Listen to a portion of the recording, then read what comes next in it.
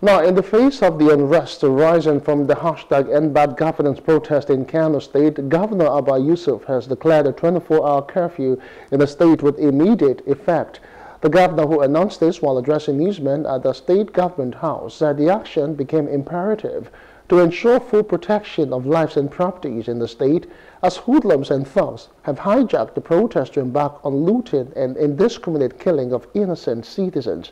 Governor Yusuf said all security agencies were directed to ensure full and immediate compliance.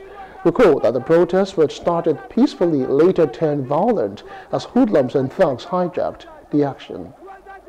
Constitution of Nigeria, Section 14, that give any citizen of Nigeria the peaceful protest. We are in front of the government house of Kano State.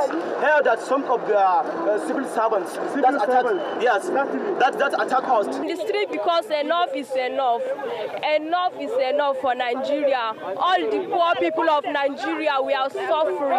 So we want the government to do something about Nigeria. We want the government to reduce food in Nigeria, and we want the government to reduce fuel subsidy in Nigeria, and we want the government to help us to make security here in the north. It was collectively decided that 24-hour curfew should be put in place in order to prevent further looting and vandalization of shops, mosques, public buildings, as well as indiscriminate killing and maiming of innocent citizens.